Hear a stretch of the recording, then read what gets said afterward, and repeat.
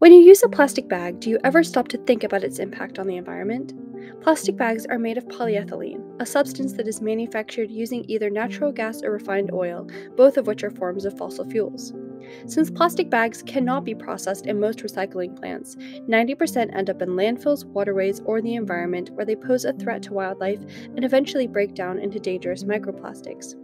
Locally, when bags do end up at the Needham transfer station, they can clog the machinery, which leads to costly repairs. For these reasons and more, Needham needs to join the 154 communities in Massachusetts that already have plastic bag bans in effect.